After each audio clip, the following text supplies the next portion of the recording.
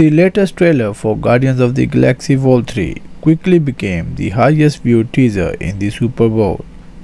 But did fans notice the superpower briefly shown off by the film's villain? For those who may not know, the villain for the next MCU outing is gotg's High Evolutionary. Audiences might recognize the actor from director James Gunn's previous work on HBO Max's Peacemaker. This time Luigi has crossed over from the DCU into the MCU, the exact opposite of director James Gunn. As for who his new big bad is, the High Evolutionary is a man obsessed with evolution and experimentation with genetics. In fact, he is the one who created Rocket Raccoon himself through torturous methods. Needless to say, it's going to be personal for the Guardians. Now let's talk about High Evolutionary's powers. The latest trailer for Guardians of the Galaxy Vol 3 went over quite well with fans. The world is excited for Cosmic Band of Misfit to return. In the trailer, audiences were given a better look at gotg's High Evolutionary. He sports an interesting look with a completely purple suit and what looks to be a human face stretched over his head.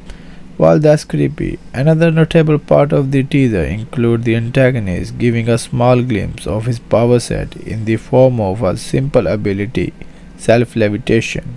Being able to float is far from the only power Herbert Wyndham possesses. One key element of the High Evolutionary in the comics is that his high-tech suit allows him to advance his personal evolution at will. The man really likes to evolve. Generally, his further evolutions tends to result in superpowers. Perhaps what fans see in the trailer is a version of that suit which grants him the ability to float casually. Other notable High Evolutionary powers in the comics include classical super strength, concussive force blast, force field, and mass manipulation, just to name a few. All this on top of his inhuman intelligence. He even has the capability for astral projecting. In fact, the character has evolved so much at one point that he became a non-corporeal god-like entity. I think the idea of suit granting partial evolution at will is a high concept and it's very comic booky. It won't be surprising if the upcoming movie drastically tones down what Herbert can do.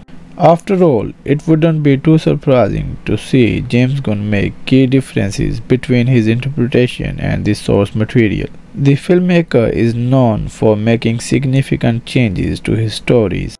One key example is simply the visual design of the High Evolutionary.